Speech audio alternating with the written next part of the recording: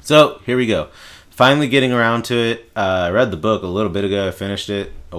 Just a while ago. I should have reviewed it earlier. Just never. I always have other videos, so this is the first time I'm getting to actually get to this review.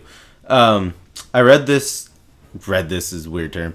I listened to this as an Audible book, and this is my very first Audible book, and I gotta say I was impressed. So if you have Audible, the voices are really great. I don't know if this is a normal occurrence or not or anything like that, but the voices were really great. Leia's voice, it really helped me get into the mood of the book Star Wars. It really helped with that aspect, and then the sound effects, the music and stuff like that was pretty cool. Definitely something I would try again. Audible, definitely. So I recommend it if you have the subscription for Audible. I recommend definitely using it for some Star Wars books. It's pretty cool. I don't know how it's like with other books or any other Star Wars books for that matter, but I enjoyed Bloodlines with it. So, but Bloodlines, just a basic synopsis of the story, follows Princess Leia in a time where the Galactic Senate is split between Populace, which is what Leia's faction is. They're, I guess what you could say, describe them as, is they're for the people. So they believe in the people making a lot of the decisions and stuff like that. And having lower military and stuff like that.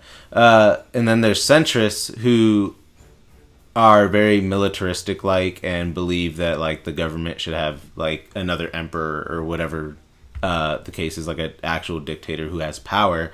That way things can actually get done and not just be lazy or sit around. Now, knowing that the book revolves around these two things, and it takes place 6 years, I think, before the events of Force Awakens. So this kind of sets up how the First Order comes about and stuff like that. And that's kind of why I picked up this book. It also was highly regarded. I had really good reviews on it. But sadly, that's not mine. So knowing that it's Leia, and who's obviously a galactic senator, and then knowing that it's basically going to revolve around politics between the centrists and populace. First off, that is kind of my biggest problem with this book.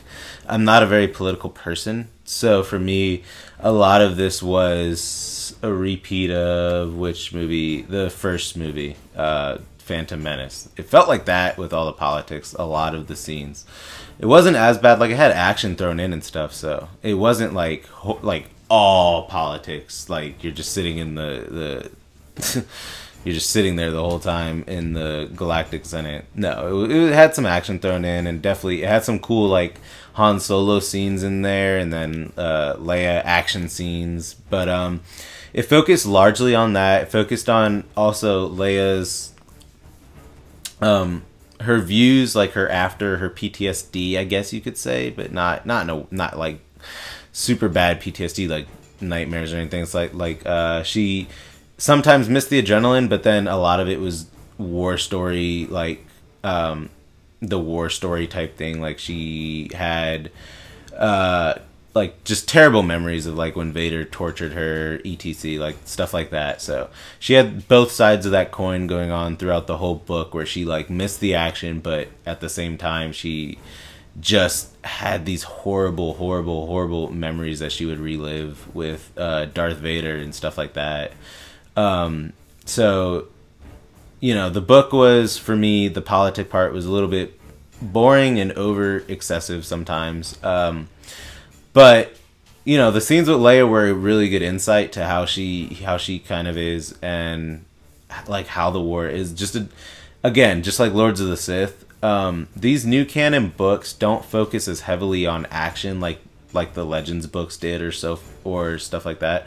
These books seem to focus more on character perspectives and stuff like that, different views on characters and character development. So that I like about these books a lot, because the other books didn't really do that too much. It focused a little more on action. I just wish these books would balance it out a little bit more than they do at the moment. But anyway, so those two sides are clashing, and the whole premise the story is that Leia's investigating a trafficker. She's investigating criminals who took over after the Hutts left. I think they're Nico. They were Nico, I think. Specifically, though, Rin Riven Dai, who is the leader of this cartel, and she takes a centrist senator with her to do the investigations, whose name is Senator Casturfo. He's a really cool new character. I enjoyed him. He was centrist, like he liked the Empire, but he, again, different perspective. He liked the Empire, but he did not like Vader or the Emperor. So basically, he believed in what the Empire's, I guess, governmental system was. He believed that if the Emperor was a good person, that basically it would have been a whole lot different. Like, someone with all that power can do good if they are a good person. And again, it's just different perspectives. The book really highlighted the fact that, like, you know, it really highlighted that the Empire wouldn't have been just all bad. It was more Palpatine that was all bad, and I did like that. They highlighted that throughout the series. Leia and Casturfo constantly argued about it and stuff like that, and later became friends, whatever. But, you know, the book really highlighted the fact that the Empire wasn't what was bad about the original trilogy. It wasn't the Empire. It was Palpatine and Vader that made it the way it was. So that, it was definitely an interesting perspective to see people say that and stuff like that. So, but yeah, they were investigating Rin Riven Dai and all this stuff, and they kept just turning up things, and basically it led to them discovering more and more a deeper plot than just some basic criminal activity. They discovered a deeper thing. Yeah, for the most part, like I said, I'm impressed with the writing of the book. I like the character development that it had. Seeing Leia and seeing her interact with people, how she's different, how she's fed up with the Senate at times, but she's really trying to help. It definitely highlighted Leia's character. It definitely shone some light on the events that she went through in the war, like Vader torturing her for the information, and then her killing Jabba the Hutt. You know, she has strong feelings about that too. It's just a lot of stuff you wouldn't think about. It really highlights about Leia, and then it introduces new characters, like I said, Senator Casturfo, her assistant Greer, and a couple other characters too. Joff C. Stryker, who's an X-Wing pilot who grows to be part of Leia's team. So it has all that, focuses on all them, but Leia is definitely the standout character in this, and it hints at some Force Awakens stuff too, so that's interesting sometimes. It doesn't really go anywhere though, because obviously a lot of the stuff in the Force Awakens can't be, they don't want you to know, obviously, certain things. So for example, Luke and Ben, or Kylo Ren, if you want to call him, if you forgot his real name, they're still out of touch somewhere. So Leia tries to contact them a few different times throughout the series, and she leaves them, you know, holo messages, and they're out of contact the whole time. So it makes you think, you know, when did this happen? I mean, I would assume this honestly happened because Leia even said they were on a distant planet and they were going to be out of contact. So I don't think anything as far as Ben turning to the dark side, I don't think that has happened yet,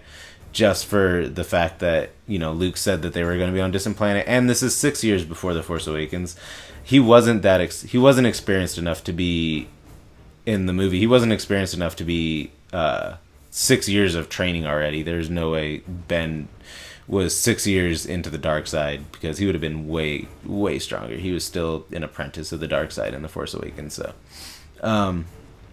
but yeah, so the book hints at certain stuff like that. It doesn't really get into how the First Order was started until the very, very end, and it also gets into how the Resistance was started as well. So, like I said, that is basically my review of it. I mean, like I said, like the character development, the action scenes were fun. Han Solo scenes were awesome, seeing him back. Really, my only complaint about the book is the excessiveness of the politics and stuff like that. So, other than that, It was a decent book. I just wish they had a little more action thrown in, and a little bit more. I feel like Force Awakens hints, whatever you want to call it, a little bit of throws towards it. But decent book. I still suggest it, if not for anything besides for Leia's character insight and just to see how the First Order really came about and why it came about. So that's it for Bloodlines review. I'm gonna review. Ahsoka came out recently, so I'm gonna go ahead and pick that up soon and start reading it so I can get that going and let you guys know how that was. But go ahead and check out my other content over here on the screen, and remember to subscribe for more videos like this, and I'll see you guys later.